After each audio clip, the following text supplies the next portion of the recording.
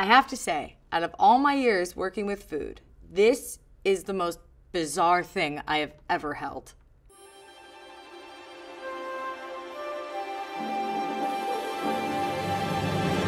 Hello and welcome back to another episode of Edible History. I'm your host, Hannah Hart, here to talk to you about tasty foods as we travel through time.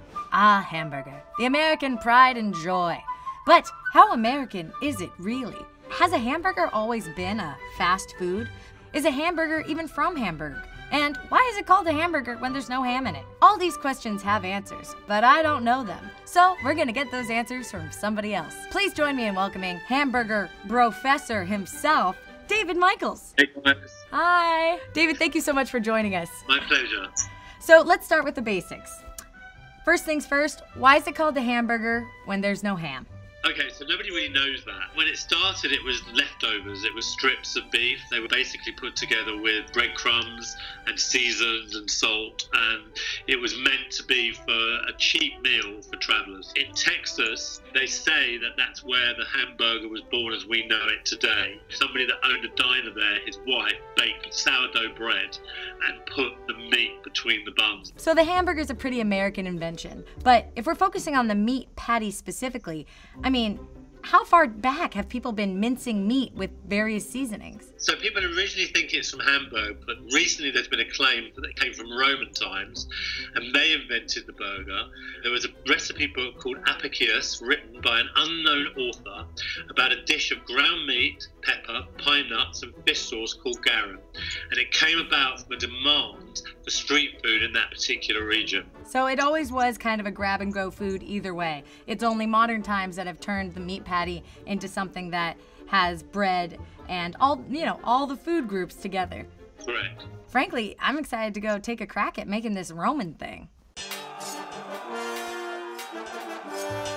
So today, we're gonna be making the oldest meat patty recipe known to man, the origin of all meat patties, the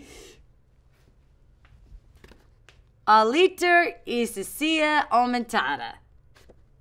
The recipe we're making today comes from the De Re Coquinaria, which is the art of cooking, and is the oldest known cookbook to date. The Aliter Isacia aumentada is made of pork, hearts of winter wheat, wine, pepper, broth, berries, crushed nuts, and caul.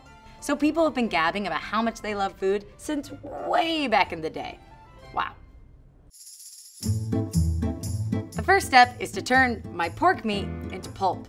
Okay, step number one, cover these puppies.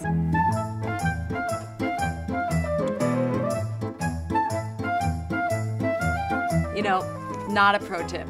Don't shut your eyes when you're cutting meat, just in general. Okay, hey, this kind of looks like a patty to me. I think that is great, and I definitely don't have to do it 2 more times. Okay, I do.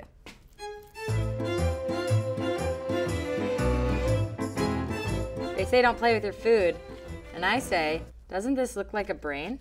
Soon our creation will live. So we survived mincing our meat. Now we're gonna transfer it into this bowl. I'm gonna take these gloves off, wash my hands, and then come back for more.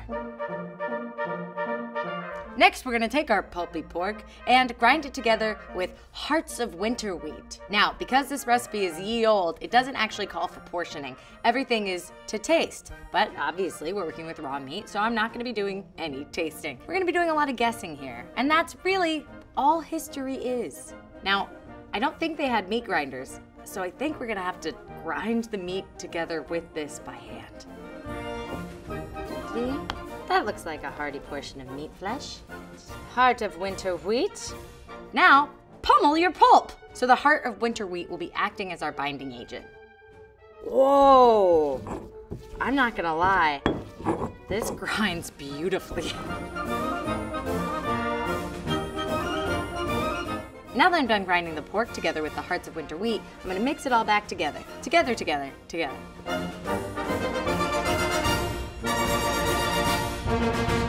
Now I think this looks pretty moist, but the recipe tells us to dilute it with wine. And I can't help but wonder if that's because they weren't always working with like the freshest meat. Wow, the hearts of winter wheat have absorbed the wine instantly. So we're gonna take some fresh peppers, grind them up. Along with the pepper, the recipe also calls for adding broth. Now our best guess is by broth, they meant what is more similar to fish sauce. Now to add our crushed berries. Yum, nice and chunky and vaguely dirty looking. Next, crushed pine nuts. Voila. The next step I've been dreading the most. The recipe tells us to shape the force meat into small rolls. If you know what they mean by force meat, please let me know, because I have no idea. Oh, hey, are you the force meat? Can't wait to shape you into a small roll. Now, we have no gauge for how the size actually is, so I'm gonna do what I would assume, which is like a handful, like a hearty handful of force meat.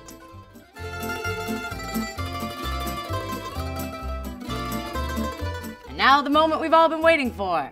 What the hell is that? Our last step before cooking these is to wrap the force meat rolls in caul. Caul is the lacy fat that lines the organs. That's what I'm holding. I have to say, out of all my years working with food, this is the most bizarre thing I have ever held. Just gonna take some of this and wrap my force meat roll right up. Yay, edible history!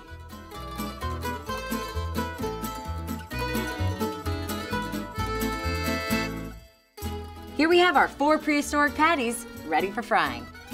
We're gonna be frying these at about a medium heat. It doesn't say how to fry it, it just says fry and serve.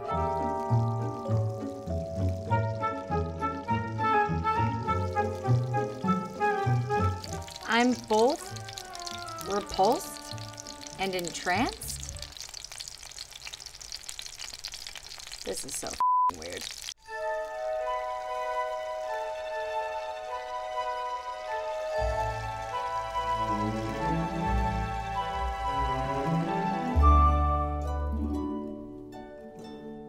And here we have it, the origin of the meat patty.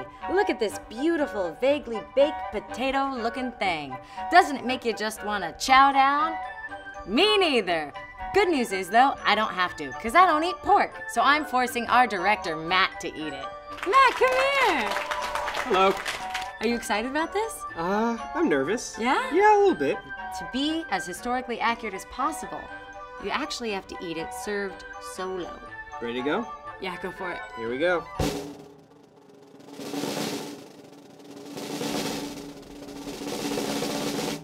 Honestly, it's not bad. It's like really, really juicy. The flavor is surprisingly subtle. Really? There's nothing really bad about it. Well, feel free to just keep eating it. I'll take the whole thing with me. Okay. Thank you. Bye. I think today we've learned not to judge a book or a burger by its cover. No matter how odd the experience of making that was, and how odd it was to look at it, turns out it tasted pretty good. It all comes down to what's on the inside, which in this case was a series of crushed nuts, peppers, and berries. Who knew? Thanks for watching this episode of Edible History. What will we make next? Gotta watch and find out.